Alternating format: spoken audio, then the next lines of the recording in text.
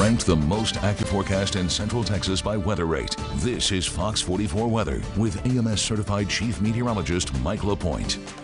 It has been a hot, humid day here in Central Texas. Matter of fact, Waco, we topped out at 98 degrees today. Our heat index at times this afternoon, 107 degrees, and that heat advisory continues until 7 o'clock this evening. Temperatures right now are still in the 90s. 94 degrees here in Waco. Killeen checks in with 98. It is 97 in Temple, 96 down in the College Station area. But look at the heat index. It feels like 107 here in Waco, 109 in the Mejia area, 107 down toward College Station, 102 in Caldwell. You can see why the heat advisory is going to be going at least until 7 o'clock tonight. Still a lot of humidity around, and that's why we're feeling that. A little bit cooler, though, as you see the different colors up in Bosque County. That's because some afternoon showers and isolated thunderstorms have been firing up with the heat of the day. Plus, we've got some outflow boundaries floating around in North Texas as well as out west, and that's affecting what's going on here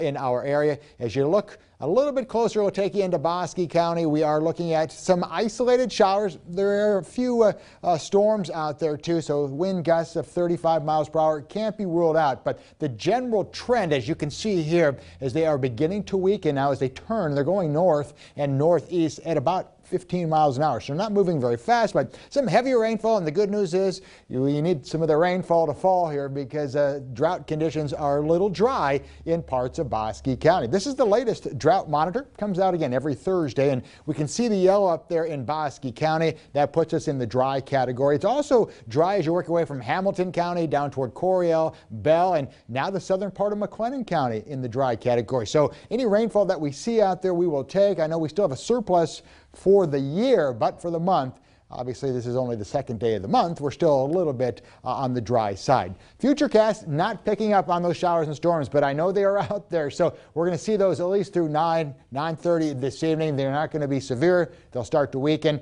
by midnight. Partly to mostly cloudy skies, temperatures upper 70s to lower 80s, and then you'll notice what will happen overnight tonight. Partly to maybe mostly cloudy skies the farther south you go, but you'll be waking up to temperatures in the mid-70s here across the region. And by lunchtime, already climbing into the maybe the upper 90s in some spots. But the good news tomorrow, even though you see some triple digits, and I know it's not easy to say this with good news, we are looking at lower humidity tomorrow. So our heat index will be the same roughly as our air temperature. So about 100 degrees.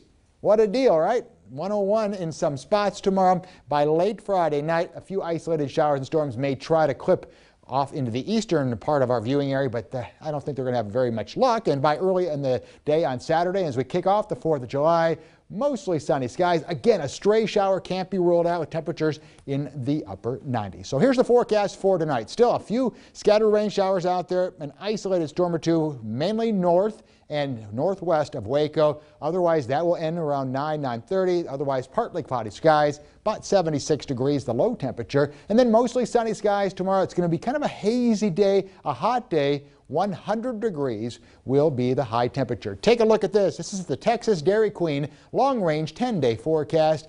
We're going to kick off the weekend looking pretty high and dry. Isolated chances of storms on Saturday and Sunday. I would not cancel any outdoor plans right now. Just be aware. The trend next week, slightly cooler weather with a few chances of rain on Tuesday and Wednesday, and then right back up into the upper 90s and lower 100s, that is, by next weekend. As for Bryan and College Station, you can kind of see mainly quiet but hot 4th of July. Some rain chances there as we start next week, and then by the end of the weekend and next weekend, it will be hot and dry. But you know, Adam, some areas out there seeing that rainfall, they sure could use it, and they're seeing it right now.